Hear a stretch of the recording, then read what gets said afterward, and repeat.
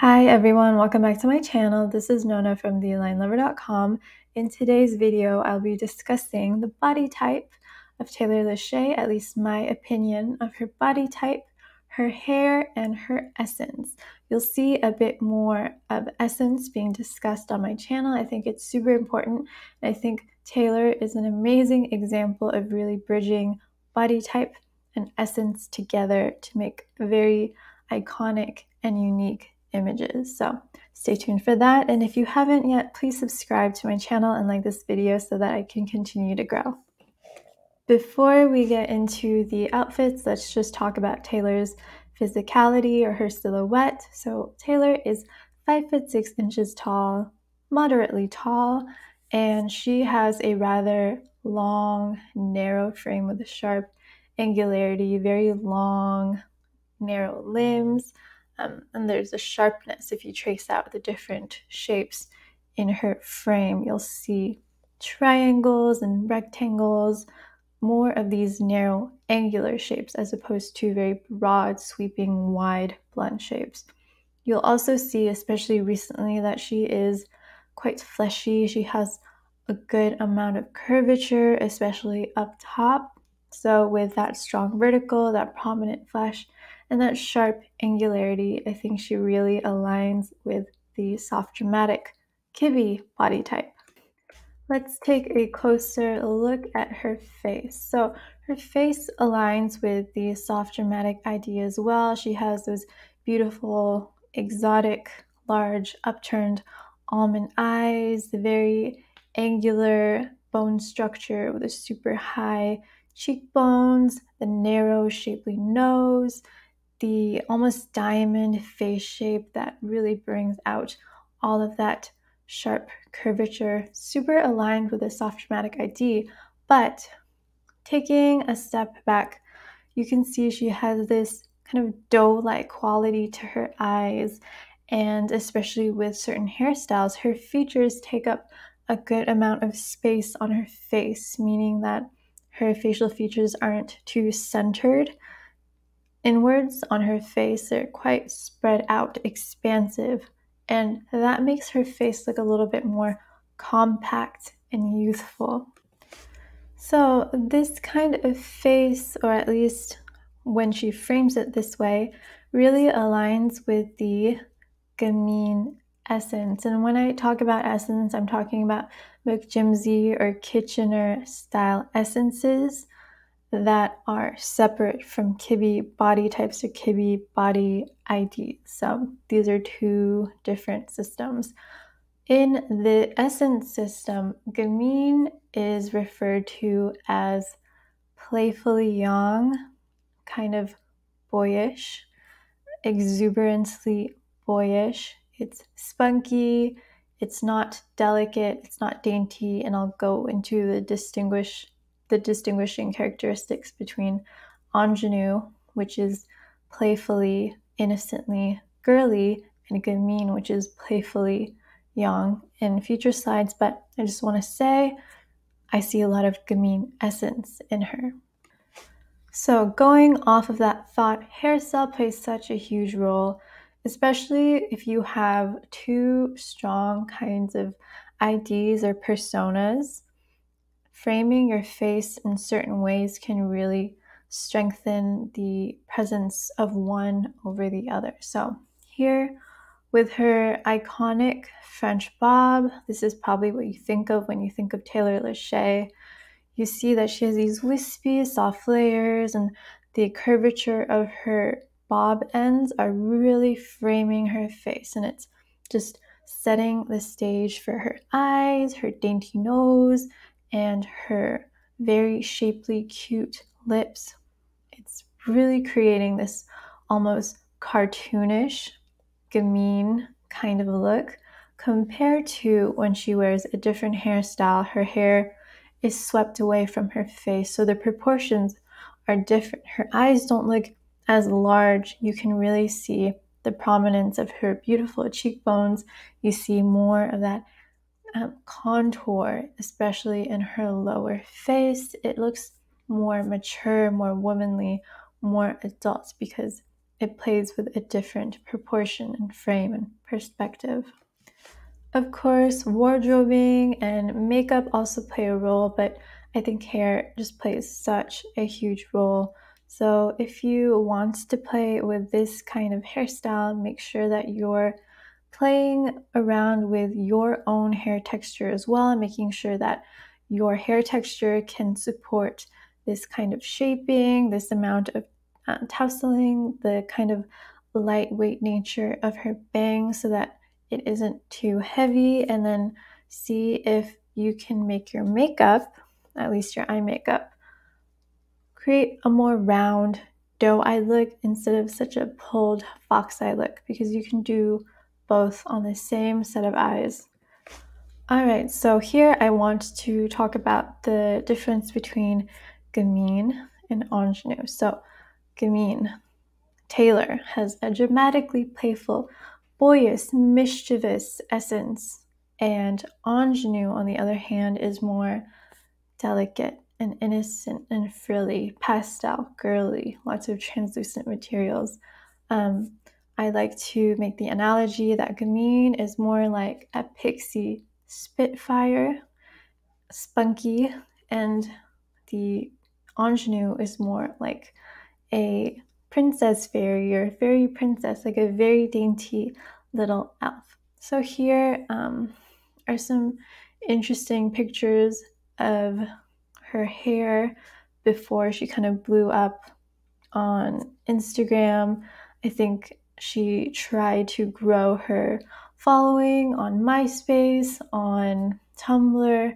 She's been really going at it, so she wasn't an overnight success.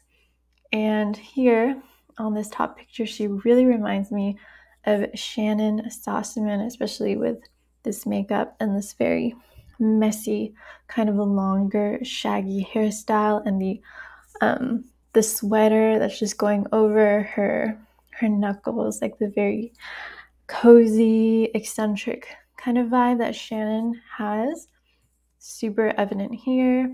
And then here is a haircut with really heavy bangs, just a lot of heaviness up top, and you'll see it just doesn't frame her face like her current French bob does.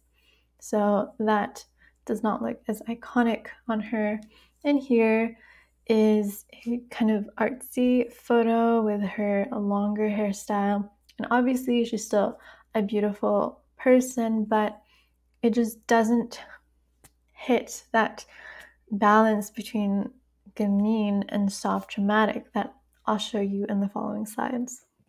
So Taylor LaShae looks the most iconic, or has created her iconic image by fusing Gamine and diva chic elements. So outfits that honor that diva chic, larger than life kind of persona by using oversized detail, narrow angular dramatic cuts, supported shoulders, bold waist emphasis, and Gamine details, like petite little details, broken lines, unexpected touches, very playful, I would say eccentric touches, or things that don't seem like they should go together but do, when she fuses that Kibbe based diva chic kind of frame with some Kitchener McJimsy Gamine details. It's just super special on her. She just looks like kind of out of this world. And that is why knowing yourself, knowing your essence and your body type is super important, especially if you want to work in, the public sector, if you really want to create a strong personal brand or image, because once you get that, super impactful. Now here are some other looks.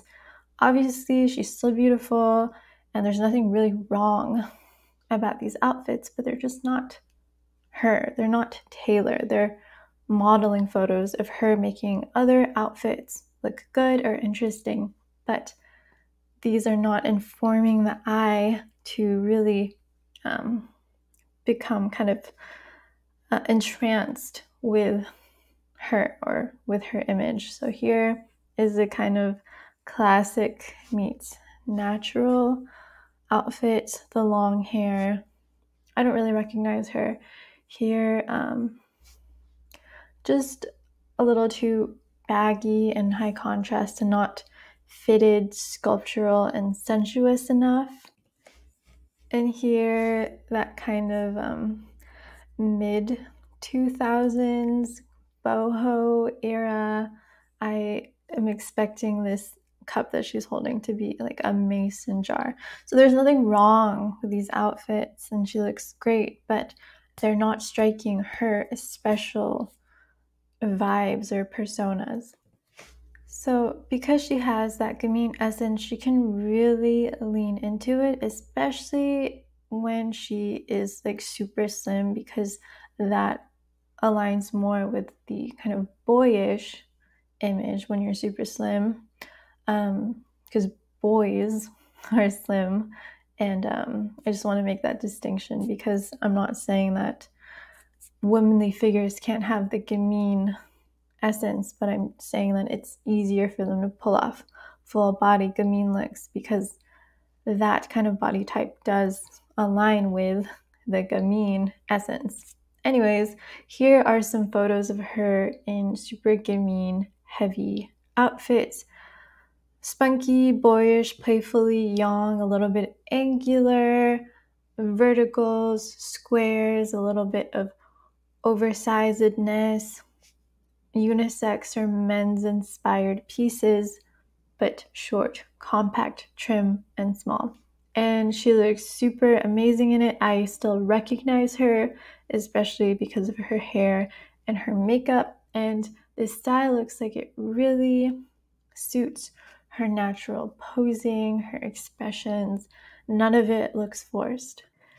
And oppositely, she can go completely into the sophisticated, elegant, more sexy, diva chic body type or Kibbe ID, and she'll look amazing with the voluptuous, curve-enhancing looks, the plunging, narrow necklines, the sharp shoulders, the bold sculptural shapes, the oversized details, the strong vertical, the glitter, the leopard print, the shimmers, the big bold jewelry. All of that still looks amazing on her because she has both the Soft Dramatic and the Gamine. So when you have both, you can just lean into one over the other, play around with them, fuse them in different proportions and in different ways. So that concludes my little dive into Taylor LaShae's body type and her style and her very important hair. I absolutely love her hair, and it just looks so high definition on her. Like when you see images of her with this French bob and that strong but clean eye makeup and that slightly blotted lip color, it just kind of creates this impression because it's so clear. It's almost like looking at an archetype being manifested. It's just that level of resonance and alignment and specificity. It just reflects so much, I guess, self-reflection and trial and error and experimentation. So I want to leave this video saying that it's a journey. It's going to take a while for you to develop your personal style, especially if you want to make a very iconic personal style. So give yourself time. It's going to take a lot of reflection, but once you hit it, it's going to be special. So I'll see you in the next video. Bye.